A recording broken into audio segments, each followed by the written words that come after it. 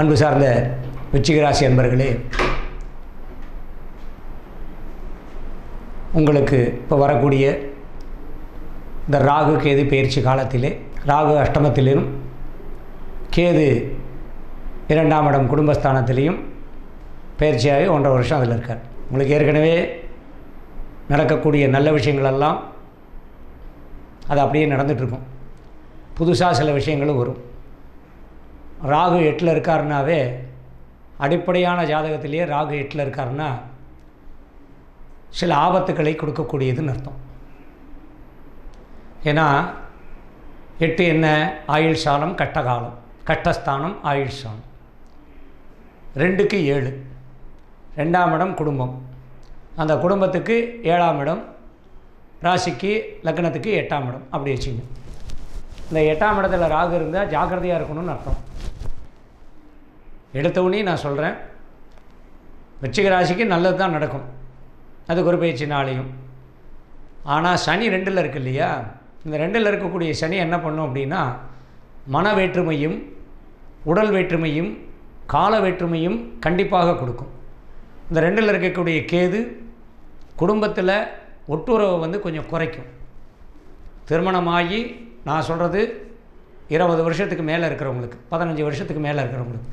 ஏன்னா ஒரு ராகு கேது பயிற்சின்னா 18 வருஷம், குருன்னா 12 வருஷம் வருது இல்லையா? அந்த ஒரு பரியாயம் போனவர்கள், குழந்தை பெரியவர்களானவர்கள், அந்த மாதிரி இருக்கக்கூடிய தம்பதிகளுக்கு சில மன வேற்றுமையை கொடுக்கும். அது இயற்கையாகவே வச்சுங்க.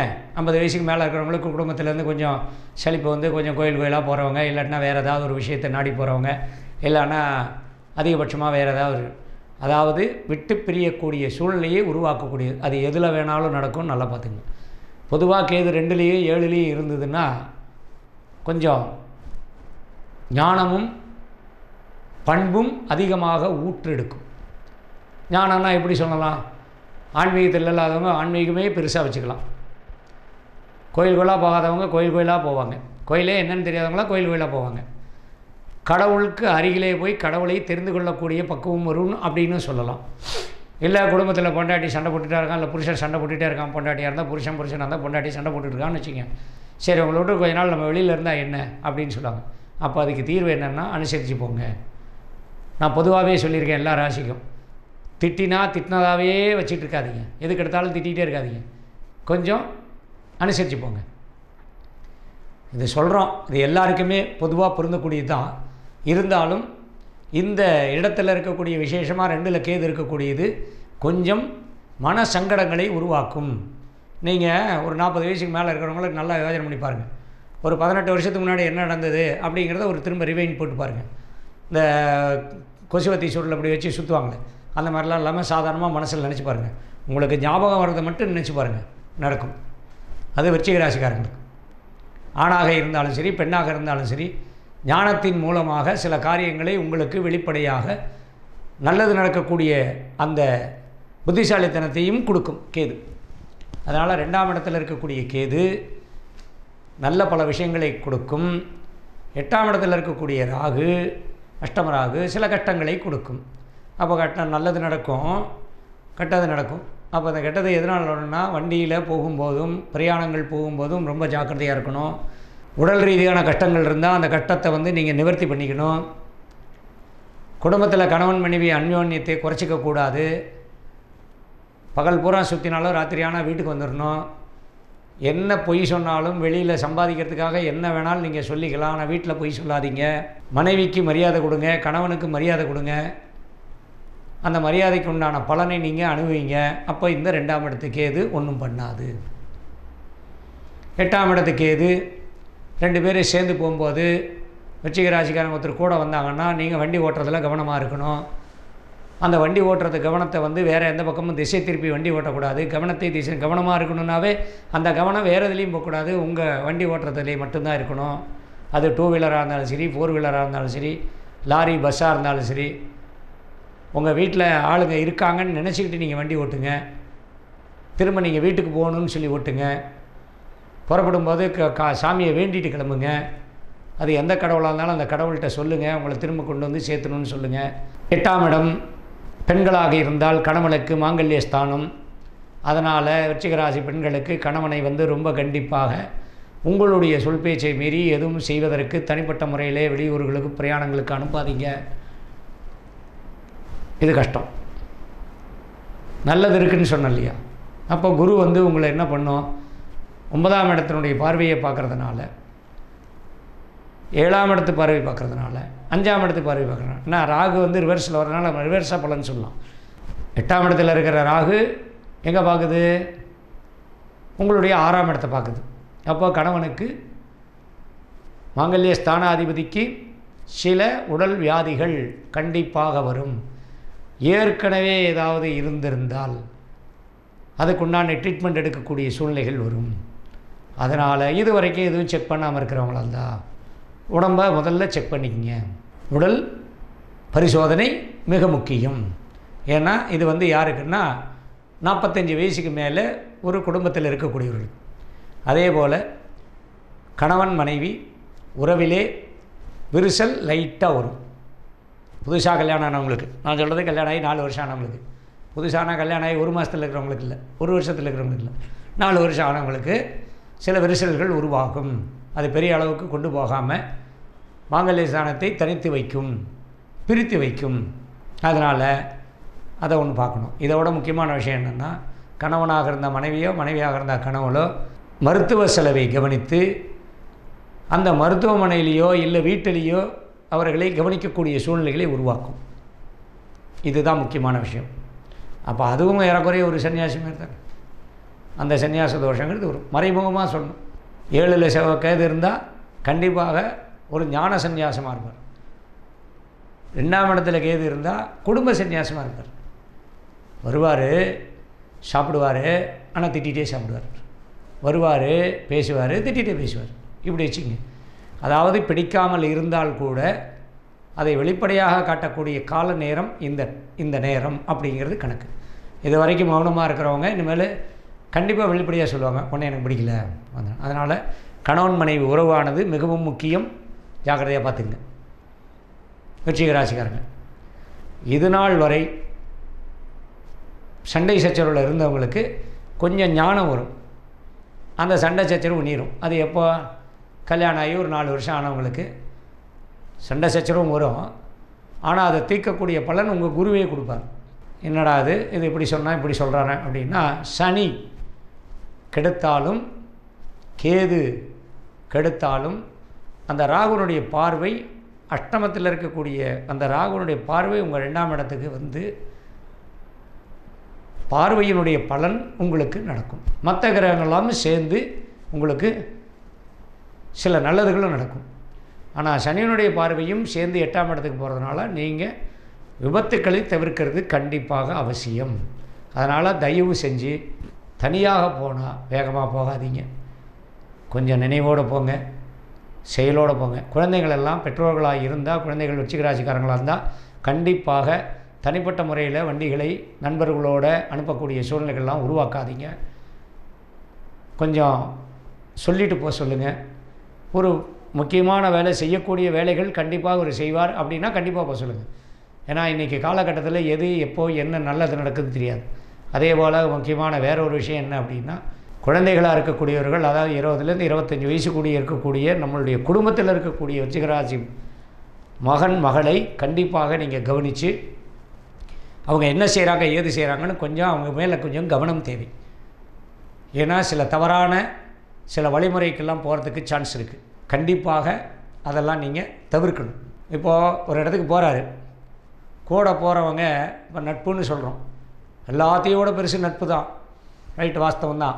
ஆனால் அந்த நட்புனால் கெட்டு போனவங்க எத்தனை பேர் இருக்காங்க, உண்டா இல்லையாங்கிறது மட்டும் நமக்கு தெரியும். அந்த நட்புனால் கெட்டு போகிறாங்க அப்படின்னா எப்படின்னா, இப்போ போகிறோம், ஒரு சாதாரணமாக சின்ன உதாரணம் சொல்லணும்னா, ஒரு இடத்தை நோக்கி நம்ம போகிறோம், ஒரு ஊருக்கே போகிறாங்க. போகிறதுக்கு முன்னாடி அவர் சொல்கிறாரு, இல்லை இங்கே பக்கத்தில் ஒரு பிக்னிக் ஸ்பாட் இருக்குது, அந்த பிக்னிக் ஸ்பாட் நம்ம போயிட்டு அந்த பக்கம் போகலான்னு சொன்னால், அவர் அங்கே போகிறதுக்கு பதிலாக இங்கே போகிறான்னு வச்சுங்க, அந்த இடத்துல ஏதோ ஒரு தவறு நடக்குது.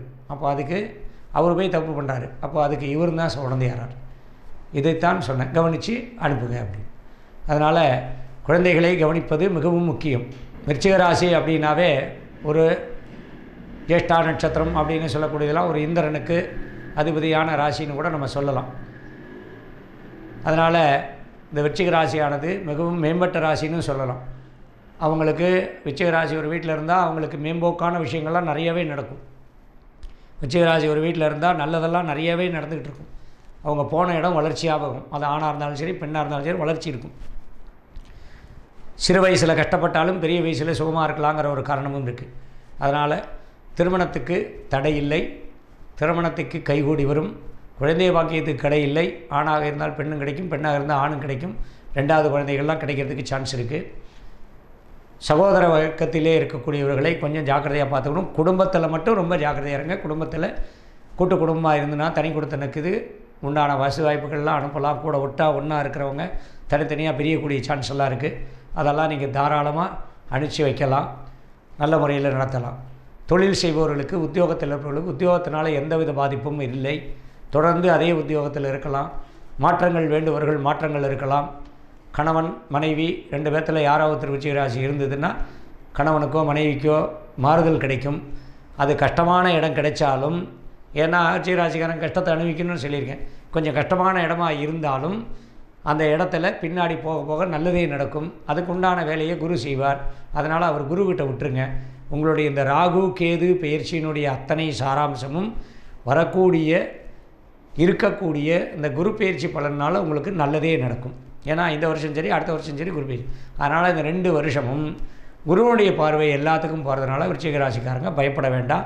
ஆனால் விபத்துக்களை தவிர்ப்பது அது கண்டிப்பாக நம்மளுடைய கையில் தான் இருக்குது. அது கிரகம் வந்து கெடுதல்னால் கெடுதல் பண்ணத்தான் செய்யும். அதனால் ஜாக்கிரதையாக இருங்க, யாரும் இது பண்ண வேண்டாம். அதே மாதிரி டைவர்ஸு விபத்து அந்த மாதிரி டைவர்ஸ் பண்ணுறவங்க, வழக்கு வியாஜியத்தில் இருக்கக்கூடியவர்கள்லாம் கொஞ்சம் வழக்கை சீக்கிரம் முடிங்க. இல்லைனா காம்ப்ரமைஸ் பண்ணிங்க. அப்டாப்தை விட்டு காம்ப்ரமைஸ் பண்ணி 2 பேரும் மியூச்சுவலாக கையெழுத்து வாங்கி அடுத்த வாழ்க்கைக்கு தயாராகுங்க. இது இந்த தடவை நடக்கும். அதனால் மாங்கல்ய ஸ்தானத்தில் ராகு இருக்கும்போது ஏற்கனவே இருக்கக்கூடிய மறுமணம் அப்படின்னு சொல்லக்கூடியவர்களால் மறுமணம் நடக்கும், நல்லாவே இருக்கும். இந்த தொழில் பணம் காசுங்கிறது நார்மலாகவே போகும். அதுக்கும் ராகுவுக்கும் சம்மந்தமே கிடையாது. கேதுவுக்கு சம்மந்தம் இருக்குது. ஏன்னா குடும்பத்தில் இருக்கிறனால சனி அங்கே ஏற்கனவே இருக்கிறதுனால கொஞ்சம் கஷ்டப்பட்டு நீங்கள் சம்பாதிக்கிறீங்கன்னா அந்த சம்பாத்தியம் வளர்ச்சியாக தான் இருக்கும். அதனால் விருச்சிக ராசிக்காரங்களுக்கு மேன்மை தங்கிய ராகு கேது பெயர்ச்சி காலம். ஆனால் நீங்கள் என்ன பண்ணணும் அப்படின்னா கண்டிப்பாக ராகு கேது பரிகாரங்களை கண்டிப்பாக செய்யும். அதை செய்யுங்க. எல்லா விஷயமும் நல்லதே நடக்கட்டும். வாழ்க வளர்க. உங்களுக்கு பரிகாரம்னா இந்த ராகு கேது பயிற்சியில் போய் கலந்துங்கன்னு சொல்லிட்டேன். முக்கியமாக செவ்வாய்க்கிழமை அன்னைக்கு விநாயகருக்கு கொள்ளு திங்கக்கிழமை சாயங்காலமே ஊற வச்சு அதை பச்சையாக அதை எடுத்துகிட்டு போய் அதுக்கு மேலே கொஞ்சம் வெல்லம் தட்டி போட்டு கொஞ்சம் ஏலக்காய் தட்டி போட்டு விநாயகருக்கு படைச்சி, அருகிலே ஏதாவது குதிரை இருந்ததுன்னா குதிரை கொடுங்க. இன்றைக்கி குதிரையெல்லாம் பார்க்க முடியாது. இல்லைன்னா ஏதாவது குழந்தைங்களுக்கு அதை பச்சையாக கொடுக்கணும், அதை சுண்டலாக பண்ணிக்கணும். இல்லை நான் சுண்டலாக பண்ணி எடுத்துக்கிறேன்னா இதை கொஞ்சமாக சாமிக்கு வந்து நைவேத்தியம் பண்ணிவிட்டு விநாயகரை பக்கத்தில் இருக்கக்கூடிய அந்த ராகு கேது காலசர்ப்ப அந்த மூர்த்திக்கு இந்த ராகு கேதுவுக்கு விநாயகருக்கு செவ்வாய்க்கிழமை அன்னைக்கு பச்சையாக கொள்ளு வெல்லம் ஏலக்காய் படைச்சி அதை எடுத்து நீங்கள் சுண்டலாக பண்ணிட்டு போகிற கொள்ளில் கலந்து விநியோகமாக பண்ணலாம் ஆலயங்களில். இல்லைன்னா அதை எடுத்துகிட்டு போய் நீங்கள் நாய்க்கோ இல்லை வந்து குதிரைக்கோ நீங்கள் கொடுக்கலாம். சனிக்கிழமை அன்றைக்கி அவசியம் நீங்கள் ஆலயத்திற்கு கண்டிப்பாக போகணும். இது ஏற்கனவே இருக்கிற சனி பயிற்சி பலன். ஆலயத்திற்கு போகணும்.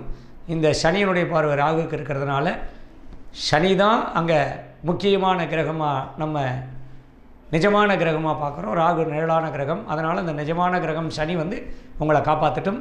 சனிக்கிழமை ஆஞ்சநேயருக்கு போய் நீங்கள் எந்த அளவுக்கு நீங்கள் ஆஞ்சநேயர் காலை பிடிச்சிக்கிறீங்களோ அந்த அளவுக்கு உங்களுக்கு வரக்கூடிய ஆபத்துக்கள்லாம் உங்களுக்கு தடுக்கப்படும்.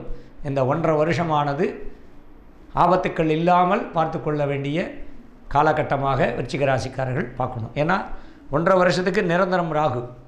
அடுத்த ராகு பயிற்சி வரைக்கும் ஆபத்துக்கள் இல்லாமல் பார்த்துக்கணும். அதே போல் முன் தெரியாதவர்களுக்கு நமக்கு யாருன்னே தெரியாதவங்களுக்கு தயவு செஞ்சு பண உதவிகள் பொருள் உதவிகள் பண்ணாதீர்கள். அவர்கிட்டருந்து உங்களுக்கு திரும்ப வாங்க முடியாது. ஆலயங்களுக்கு நீங்கள் நன்கொடையாக கொடுக்கலாம். ஒரு 10 ரூபா கொடுங்க, ஒரு 50 ரூபா கொடுங்க, ஒரு 100 ரூபா கொடுங்க.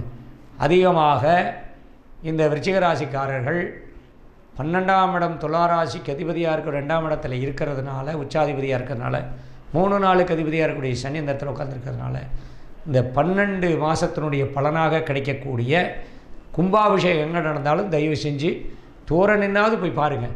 இல்லை கும்பாபிஷேகம் ஆன பின்னாடியாவது அந்த ஆலயத்துக்கு போய் அந்த கும்பாபிஷேகம் நடந்த ஆலயத்தை போய் காலை வச்சுட்டு வாங்க. உங்களுக்கு அந்த பலன் கிடைக்கும். 12 ராசியினுடைய பலனும் உங்களுக்கு நல்லதே கிடைக்கும். அதனால் விருச்சிக ராசிக்காரர்களுக்கு இது கண்டிப்பாக உண்டு.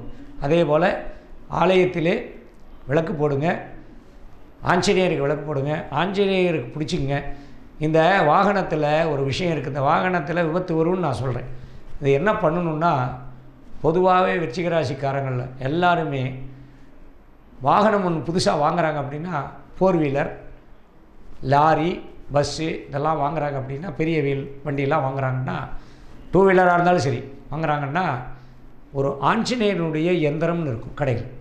அந்த ஆஞ்சநேயர் எந்திரத்தை வாங்கி ஒரு கோவிலில், ஆஞ்சநேயர் கோவிலில் வச்சு பூஜை பண்ணி அந்த எந்திரத்தை நம்ம வண்டியில் வச்சு கொண்டு போங்க.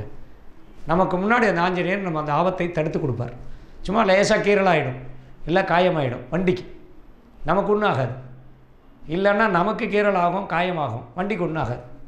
அதனால் அந்த மாதிரி வரக்கூடிய பேராபத்துக்களை தலைக்கு வந்தது தலைப்பையோடு போச்சுன்னா அது ஆஞ்சநேயர்களால் தான். உங்களுக்கு இந்த 1.5 வருஷ காலகட்டமும் ஆஞ்சநேயர் அவனுடைய 2 பாதம் பிடித்து அஞ்சிலே ஒன்று விற்றான் அஞ்சிலே ஒன்றை தாவி அஞ்சிலே ஒன்று ஆறாக ஆரியற்காவி அஞ்சிலே ஒன்று வைத்து அவன் அணங்கை கண்ட அஞ்சிலே ஒன்று வைத்தான் அவன் நம்மை எழுத்து காப்பான். இதுதான் ஆஞ்சநேயர். மனோஜவம் மாருதில்லி வேகம் ஜிதேந்திரம் புத்திமதாம் வரிஷ்டம் வாதாத்மஜம் வானூரமிக்கம் ஸ்ரீராமதூதம் சிரசானமம். முடிய நேரத்தில் ராம ராம ராம ராமான்னு சொல்லுங்கள். ஆஞ்சநேயருடைய பரிபூர்ண கடாட்சம் உங்களுக்கு கிடைக்கும்.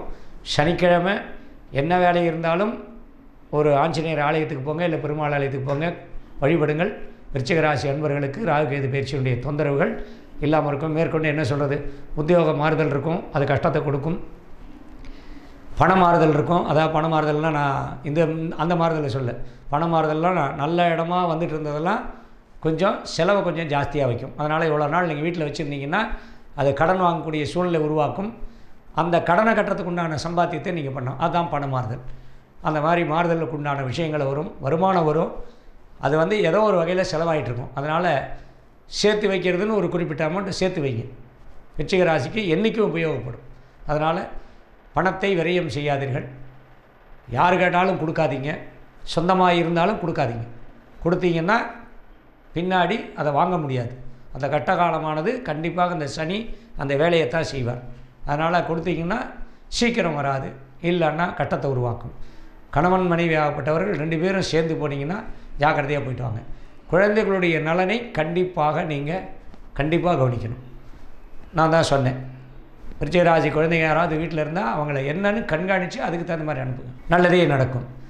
ஒரு தொழிலை நீங்கள் புதுசாக உருவாக்கணுன்னா தாராளமாக உருவாக்கலாம். ஒரு உத்தியோகத்துக்கு நீங்கள் மாறுதலாக போகணுன்னா தாராளமாக போகலாம். வெளிநாடு போகணுன்னா கண்டிப்பாக போகலாம். ஏன்னா ராகு 8ல் கஷ்டத்தை கொடுக்குன்னா விட்டு பிரியுன்னு நான் சொன்னேன்.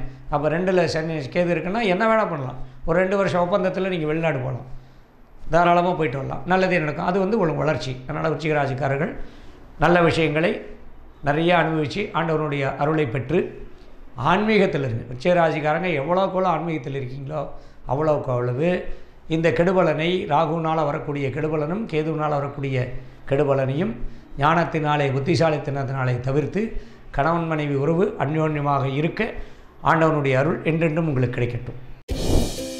தொடர்ந்து இது போல வீடியோஸ் பார்க்குறதுக்கு கீழே இருக்க சப்ஸ்கிரைப் பட்டனை கிளிக் பண்ணுங்கள்.